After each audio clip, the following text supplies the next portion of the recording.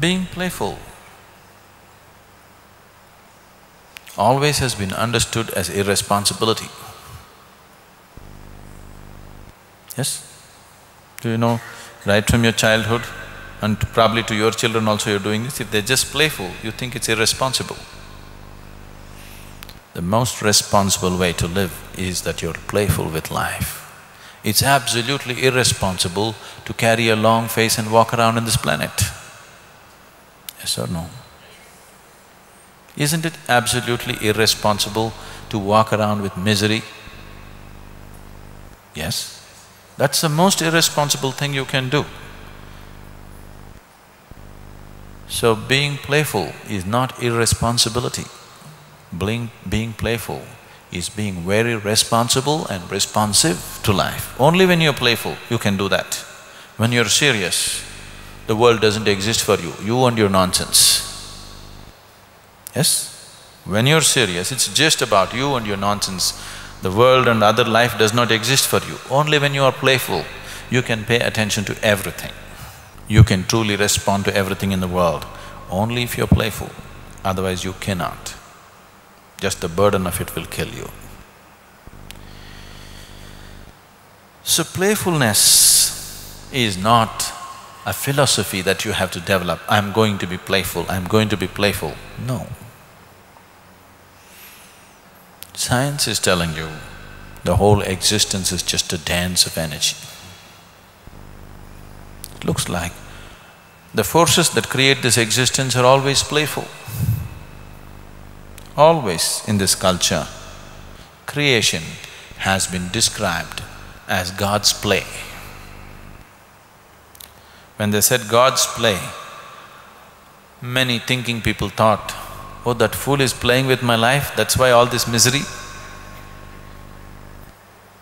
The forces of creation are constantly at play. If they stop playing, you're finished. Yes? All the basic forces in this… within the body itself, they must be playing with full vigor. Only then everything is nice. If they stop playing or if they refuse to play, you're done, you're over.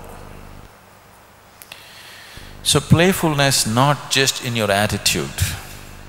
This is not your attitude, this is the attitude of the Creator. This is the attitude of the creation.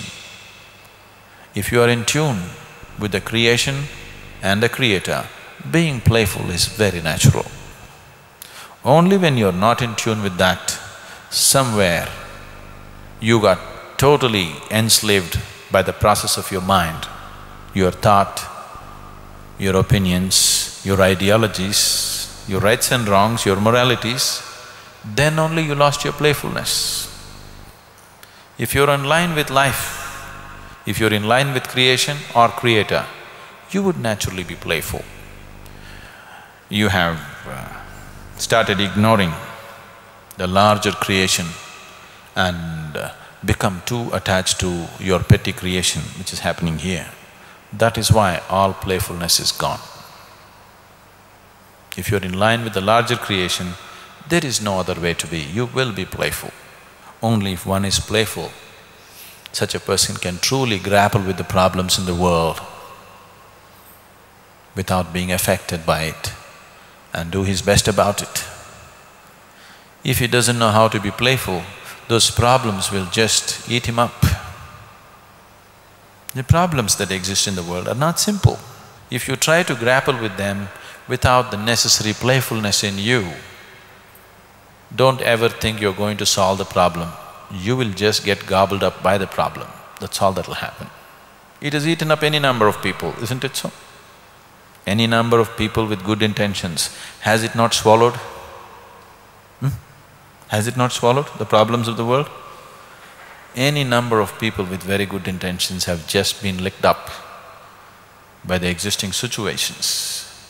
You can only handle them if you're truly playful, otherwise everything will be trouble. If you maintain just a few hours of playfulness in a day about what you're doing, you will see even your physical body will start functioning so much better. Your sleep quota will come down And meditation becomes a natural process for one who is playful. Because the moment you are playful, you are not entangled with the things that you're doing. Once you're not entangled with it, you're not accumulating karma, you're doing yoga. The process of living is not entangling, the process of living has become liberating. So you are no more doing karma, you're doing yoga with the activity that you perform. Once you're doing yoga through the day, definitely everything should get better, isn't it? For a beginner who is not yet accomplished, the activity is necessary. And if you don't make the activity playful, activity is killing, always, no matter what is the type of activity. There are different ways of passing through a situation, you know. Mahabharata is a tremendous statement on this, how different human beings pass through the same situations. Almost everything that Krishna is going through on a smaller scale, people around him are going through. How they go through it and how he goes through it, how different types of people go through it, the same situations.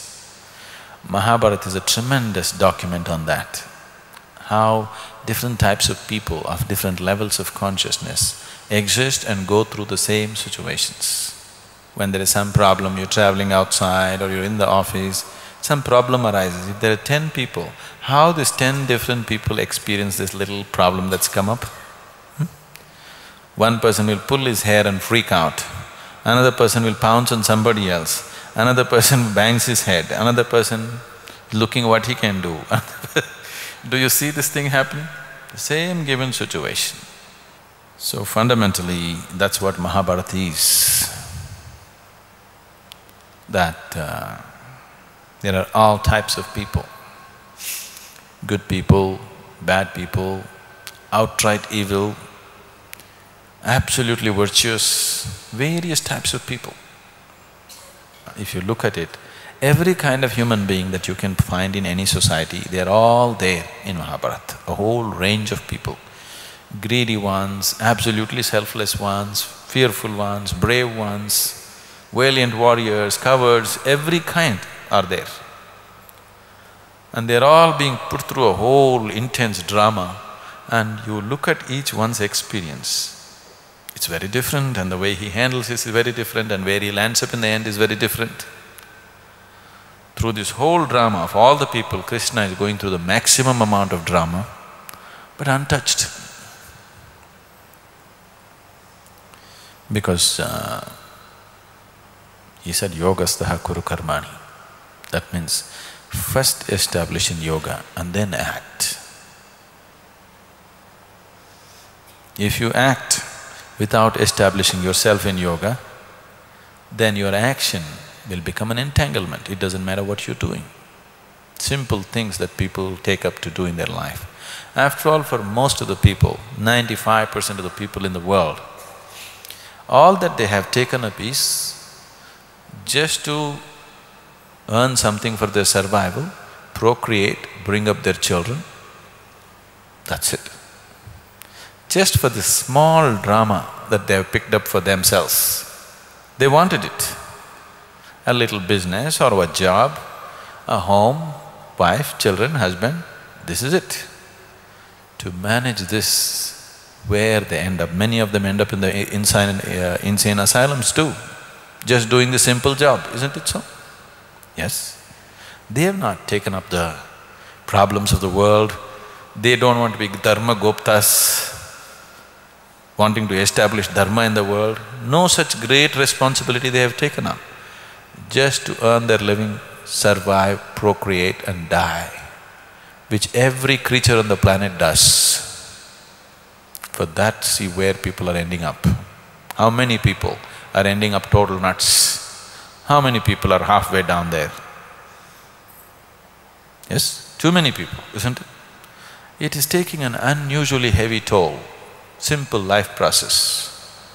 It is not necessary this way, but unfortunately it does go that way for many people simply because there is no playfulness in their way of existence. There is no playfulness in the way they live. They're too dead serious. Now, these two things look contradictory. On one level, we're talking about intensity of passion, devotion. Another level, playfulness, that's the whole thing. If it's passion, you must burn with it. If you are half-hearted, you will not know what it is, it just tortures you, you will not know the benefit of it. You really have to burn. Otherwise, you will not know what it is at all.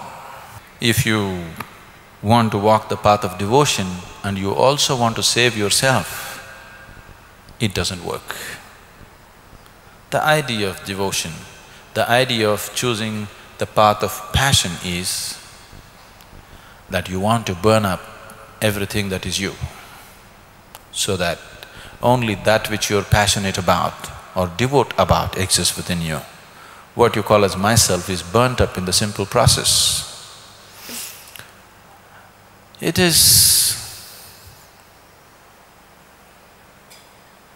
for a thinking mind, this looks like self-destructive. But unless you're willing to burn up the limited, another possibility never arises within you.